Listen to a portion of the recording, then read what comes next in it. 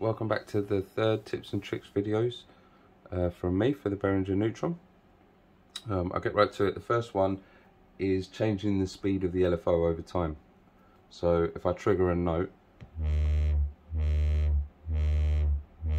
you can hear that the LFO is the same rate all the way through. So what I'm going to do is I'm going to connect an envelope and we're going to connect it to an attenuator in, and we're going to come out of the attenuator and we're going to plug it into LFO rate. So now the sustain controls where the speed lands. The attack is how long it takes to build up to maximum, so without,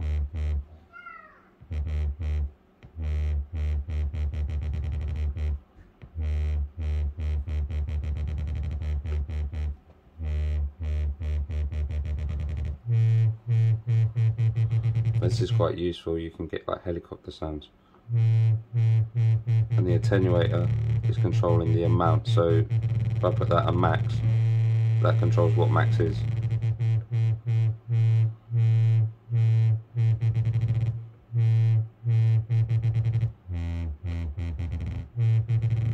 So let's go with that.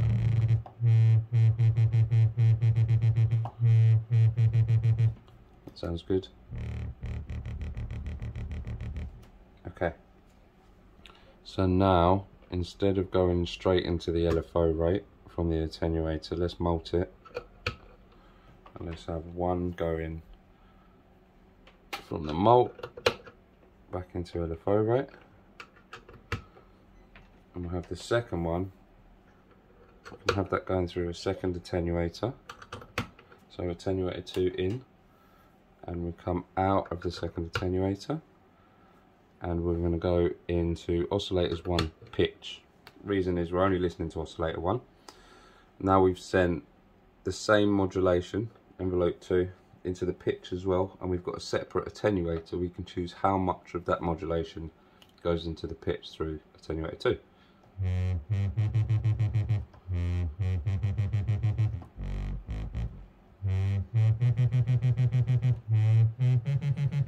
So let's tune this up a little bit.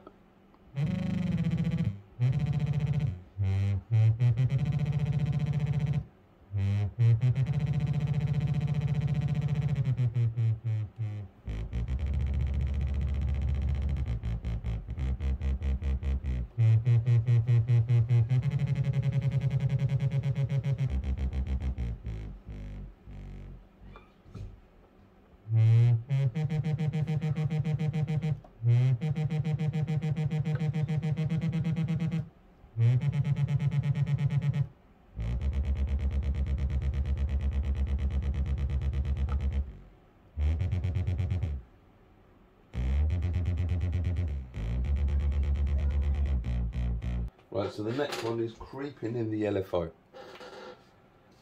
So what we want to do is kind of make it creep in over time.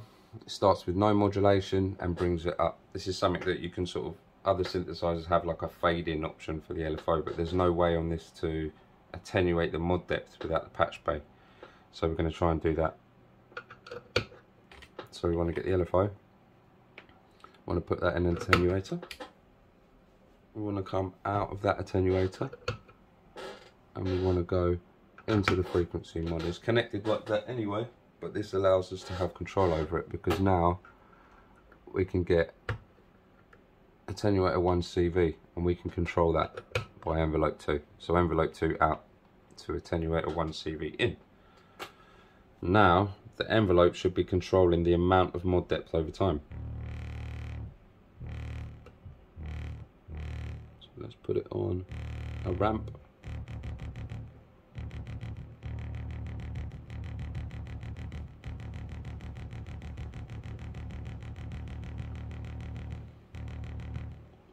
Slow this down, put it back to a sine.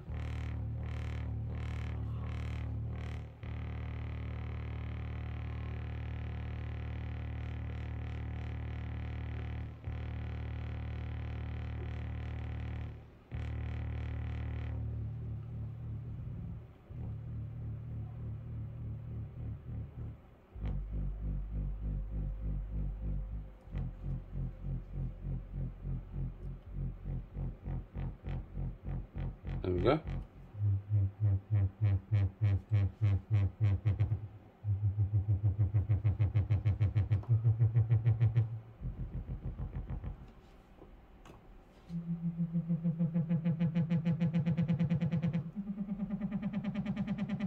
And now you've got full control over it with the envelope.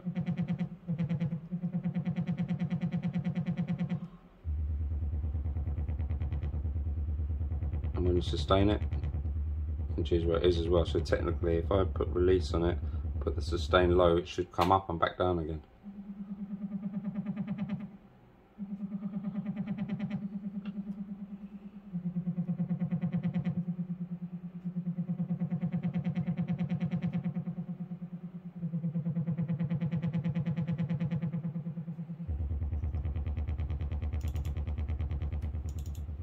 So that's the second one. Okay, so for this last one, it's a little bit simpler, but essentially what we're going to do is try and bypass one oscillator from the filter. Sometimes this is useful for when you want a sine underneath maybe a resound, a square with pulse width or something like that, that you're filtering the square, but you're leaving the sine alone, which keeps the bass there.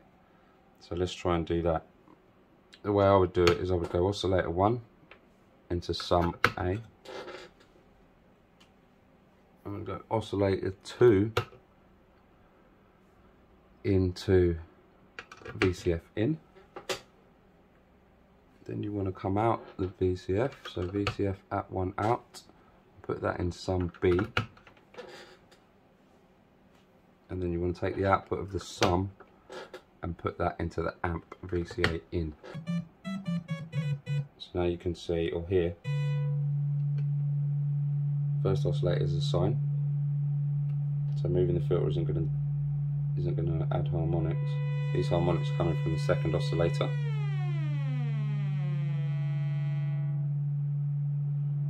So now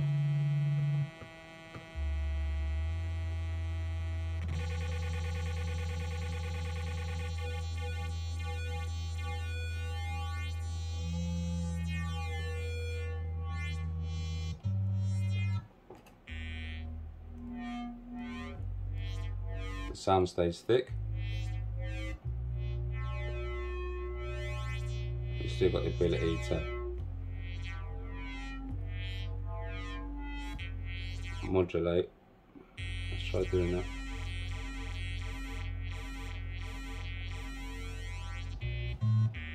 Oscillator 2.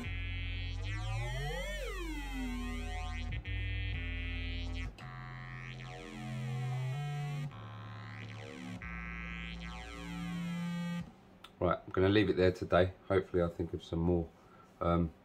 Thanks for your time, guys. Don't forget to like and subscribe, and I'll see you soon.